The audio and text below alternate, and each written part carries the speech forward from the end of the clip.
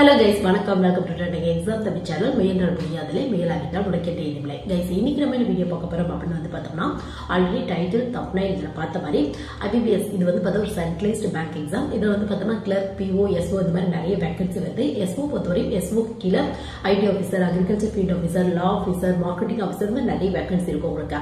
இதுல இருக்கிறதுலே வந்து பார்த்தா SO ல வந்து பார்த்தோம்னா இப்போ எக்ஸாம்லுக்கு ஒரு 1000 வேகன்சி அனௌன்ஸ் பண்றாங்க அப்படினா ஒரு 600 700 வேகன்சிக்கு மேல வந்து பார்த்தோம்னா இந்த AFO அதாவது அக்ரிகல்ச்சர் ஃபீல்ட் ஆபீசருக்கு தான் வந்து உங்களுக்கு அனௌன்ஸ் பண்ணுவாங்க. சொல்லப்போனா எஸ்ஓட மேக்ஸிமம் வேகன்சி AFO தான் இருக்கும் உங்களுக்கு.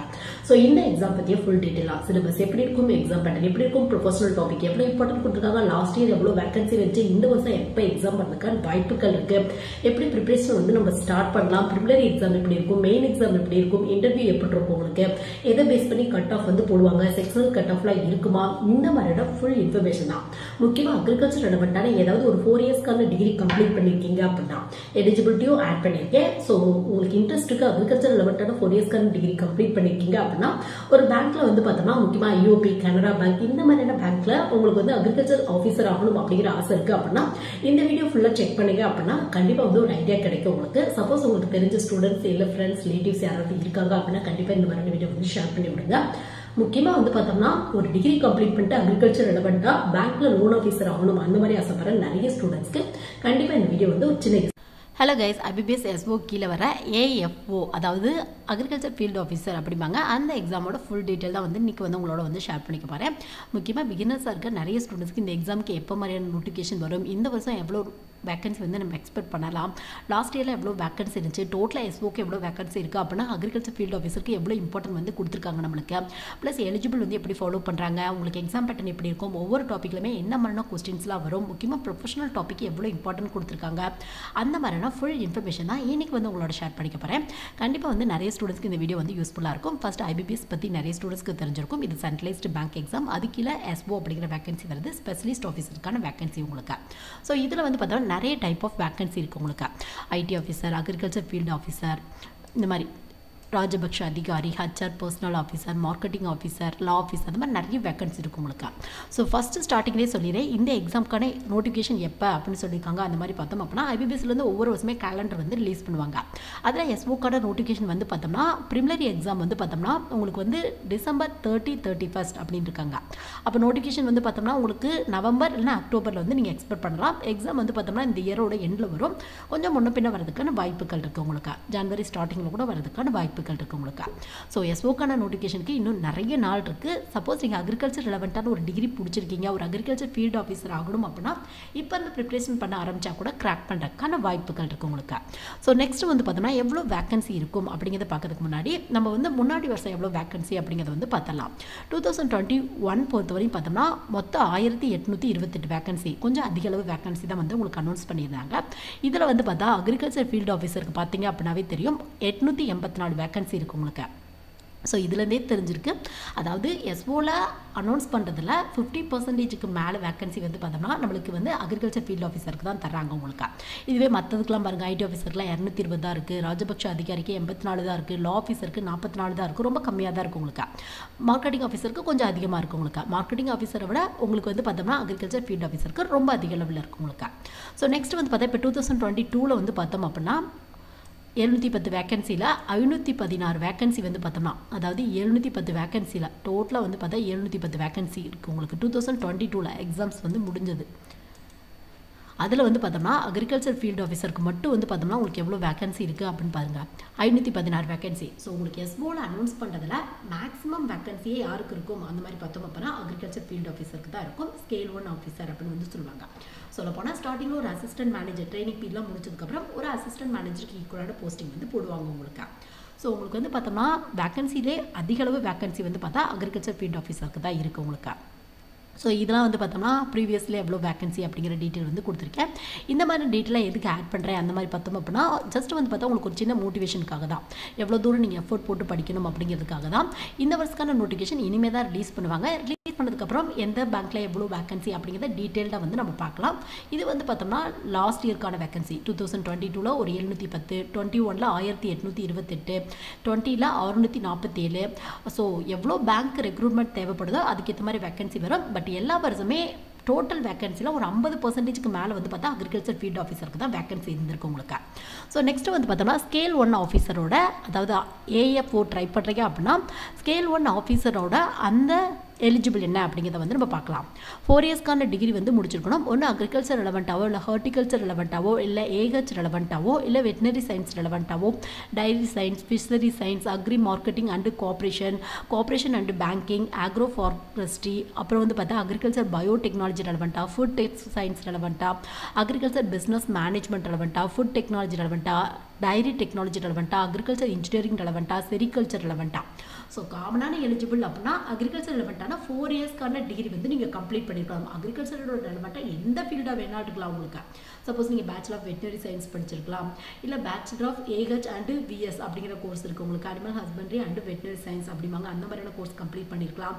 இல்லை BE BTechல agriculture engineering, BE BTechல dairy technology, BE BTechல food technology, இல்லை BE BTechல ஏதாவது ஒரு காலேஜில் ரேராக செரிகல்ச்சர் இருக்குது உங்களுக்கு, இல்லை BSc வந்து பார்த்தா இந்த அக்ரிகல்ச்சர் ரெலவெண்ட்டான கோர்ஸ்லாம் வந்து பார்த்தா மேக்ஸிமம் 4 இயர்ஸ் தான் இருக்கும் உங்களுக்கு. BScக்கான அக்ரிகல்ச்சராக இருக்கட்டும், இல்லை BScக்கான ஃபாரஸ்ட்ரியாக இருக்கட்டும், இல்லை BScக்கான ஃபுட் டெக்னாலஜியாக இருக்கட்டும், நிறைய காலேஜில் 4 இயர்ஸ் கோர்ஸை தான் கண்டக்ட் பண்ணிட்டு இருக்காங்க. ஸோ ஒரு 4 இயர்ஸ்க்கான அக்ரிகல்ச்சர் ரெலவெண்ட்டான டிகிரி முடிச்சிருக்கீங்க அப்படின்னா எந்தவித ஒர்க் எக்ஸ்பீரியன்ஸுமே வந்து தேவைப்படலை உங்களுக்கு. இதுவே வந்து பார்த்தா IBPS RRB அப்படிங்கிற ஒரு வேகன்சி வந்து அதுவும் வந்து பார்த்தா சென்ட்ரலைஸ்டு பேங்க் எக்ஸாம் தான், ரூரல் பேங்க்கான வேகன்சி உங்களுக்கு. ஸோ அதில் வந்து பார்த்தோம்னா அக்ரிகல்ச்சர் ஃபீல்ட் ஆஃபீஸர், அதாவது ஆஃபீஸர் ஸ்கேல் 2 கீழே வந்து பார்த்தா அக்ரிகல்ச்சர் ஃபீல்ட் ஆஃபீஸர் அப்படிங்கிற வேகன்சி வருது. பட் அதுக்கு வந்து பார்த்தோம்னா 1 இயர் 2 இயர் எக்ஸ்பீரியன்ஸ் வந்து கேட்பாங்க. பட் இந்த இடத்துல உங்களுக்கு எந்தவித எக்ஸ்பீரியன்ஸுமே இல்லை உங்களுக்கு. ஸோ ஒரு டிகிரி முடிச்சிருக்கீங்க அப்படின்னா ஃபைனலி படிக்கிறீங்க அப்படின்னா கூட கண்டிப்பாக இந்த மாதிரி எக்ஸாம்லாம் ட்ரை பண்ணி பார்க்கலாம். நீங்கள் ஒவ்வொரு வருஷமே நோட்டிஃபிகேஷன் வந்துகிட்டே இருக்குது, மைண்டை வந்து ஃபிக்ஸ் பண்ணிக்கோங்க.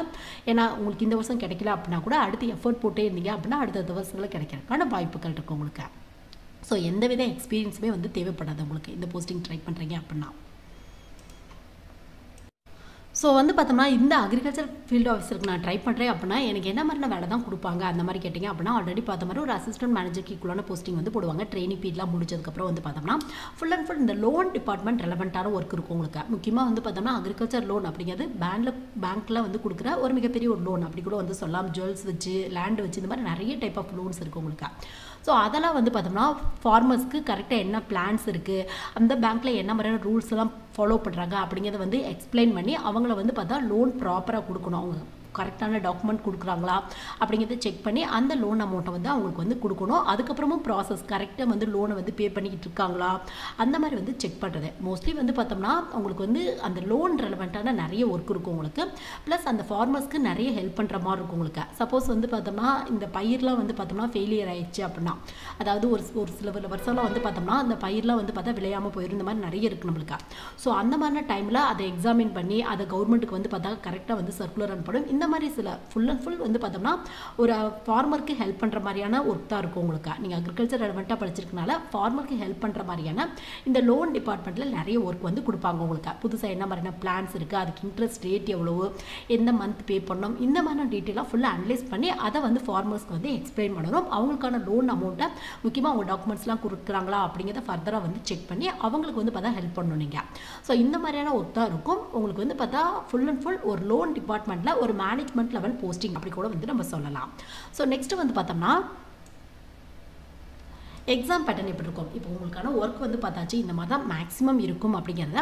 அப்போ எக்ஸாம் பேட்டர்ன் எப்படி இருக்கும், முக்கியமாக நான் படிக்கிற ப்ரொஃபஷனல் டாபிக் 4 இயர்ஸ் அக்ரிகல்ச்சர் ரெலவெண்ட்டான ஒரு டிகிரி படிச்சிருக்கீங்க அப்படின்னா அதோட டாபிக் எவ்வளோ இம்பார்ட்டன்ட் கொடுத்துருக்காங்க அப்படிங்கிறது வந்து நம்ம பார்க்கலாம். ஃபர்ஸ்ட் வந்து பார்த்தா 3 ரவுண்ட் உங்களுக்கு. நீங்கள் IBPS ட்ரை பண்ணுறீங்க அப்படின்னா கிளரிக்கல் பொறுத்தவரையும் ப்ரிமிலரி மெயின் மட்டும் தான் இருக்கும். POSO பொறுத்தவரையும் ப்ரிமிலரி இருக்கும், மெயின் இருக்கும், ஃபைனல் இன்டர்வியூ இருக்கும் உங்களுக்கு.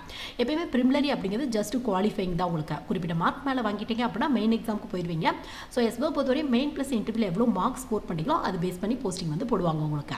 ஸோ இதில் வந்து பார்த்தோம்னா உங்களுக்கு என்ன டாப்பிக்கில் எவ்வளோ மார்க்ஸ் கேட்குறாங்க அப்படிங்கிறத வந்து நம்ம பார்க்கலாம். கொஞ்சம் ஜூம் பண்ணி காமிக்கிறேன் உங்களுக்கு.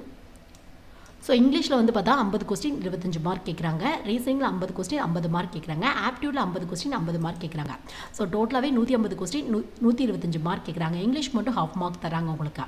மீடியம் ஆஃப் எக்ஸாம் வந்து பார்த்தா தமிழ் எழுதாமல் அப்படின்னு ஒரு சில ஸ்டூடெண்ட்ஸ் வந்து கேட்குறாங்க. இப்போ ஒரு இங்கிலீஷ் அண்ட் ஹிந்தி தான் இருக்குது. மேபி ஃபியூச்சரில் வரதுக்கான வாய்ப்புகள் இருக்குது உங்களுக்கு. அது மட்டும் இல்லாமல் செக்ஷனல் டைமிங் இருக்குது. ஒவ்வொரு டாப்பிக்குமே செக்ஷனல் டைமிங் இருக்குது உங்களுக்கு. ஒரு 40 நிமிஷம் டைம் வந்து தர்றாங்க. டோட்டல் டைமிங் 120 நிமிஷம் டைம் வந்து தர்றாங்க உங்களுக்கு. ஸோ இதான் ப்ரிமிலரிக்கான எக்ஸாம் பேட்டர்ன் உங்களுக்கு 3 டாப்பிக்கில் தான் வரும். ப்ரிமிலரியில் வந்து பார்த்தா செக்ஷனல் கட் ஆஃப் வந்து ரிலீஸ் பண்ணுவாங்க.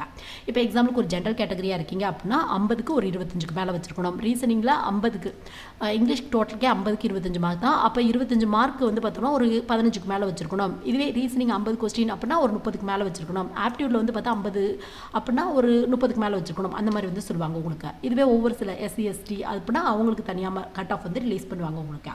ஸோ அதை வந்து நீங்கள் கிளியர் பண்ணிட்டீங்க அப்படின்னா ஓவரால் கட் ஆஃபும் பார்ப்பாங்க, ப்ளஸ் செக்ஷனல் கட் ஆஃபும் வந்து பார்ப்பாங்க உங்களுக்கு. ஸோ ஒவ்வொரு கேட்டகரிக்கு ஒவ்வொரு மார்க் இருக்கும். அதை கிளியர் பண்ணிட்டீங்க அப்படின்னா அடுத்து மெயின் எக்ஸாம் வந்து நீங்கள் போயிடுவீங்க.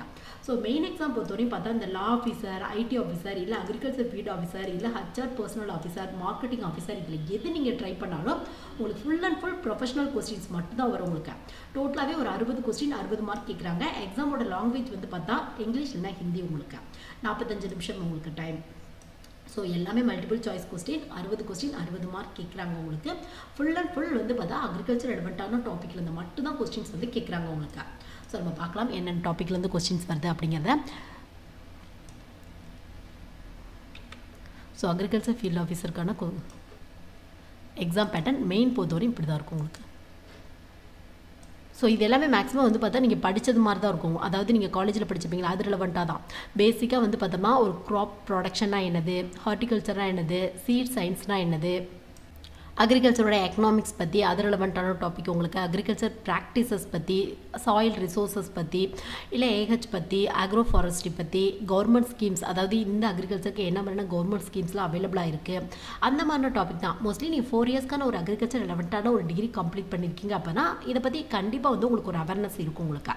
ஏற்கனவே படிச்சிருப்பீங்க, அதோட பேசிக்ஸ் இதை பற்றிலாம் தெரியும் உங்களுக்கு. வேகன்சி வைஸ் கொஞ்சம் அதிக அளவில் இருக்கனால கண்டிப்பாக டிகிரி படிக்கும் போதே இது ரெலவெண்ட்டான டிகிரி படிக்கிறீங்க அப்படின்னா இந்த எக்ஸாம்க்கான நோட்டிஃபிகேஷன் பற்றி தெரியும் அப்படின்னா முன்னாடி ப்ரிப்பரேஷன் ஸ்டார்ட் பண்ணிட்டீங்க அப்படின்னா மெயின் எக்ஸாமில் full and full professional topic வரனால கண்டிப்பாக வந்து கிராக் பண்ணுறதுக்கான வாய்ப்புகள் நிறைய இருக்குது உங்களுக்கு. ஸோ அடுத்தடுத்த வீடியோவில் இது ரெலவெண்ட்டாக கொஸ்டின் பேப்பர் எப்படி இருக்கும், என்ன டாப்பிக்கில் என்ன மாதிரியான கொஸ்டின்ஸ் வருது உங்களுக்கு, ப்ளஸ் ஃபைனல் கட் ஆஃப் வந்து எப்படி போடுறாங்க நம்மளுக்கு, அது மட்டும் இல்லாமல் வந்து பார்த்தோம்னா எந்த பேங்க்கு என்ன மாதிரியான சேலரி கிடைக்கும் அப்படிங்கிறத வந்து பார்க்கலாம். ஒரு ஆவரேஜான சேலரி அப்படின்னு எடுத்துட்டோம் அப்படின்னா ஒரு 30,000க்கு மேலே ஆவரேஜாக கிடைக்கிறதுக்கான வாய்ப்புகள் இருக்குது உங்களுக்கு. ஸோ இந்த வீடியோ கண்டிப்பாக நிறைய பேருக்கு யூஸ்ஃபுல்லாக இருக்கும்னு நினைக்கிறேன். Thank you guys.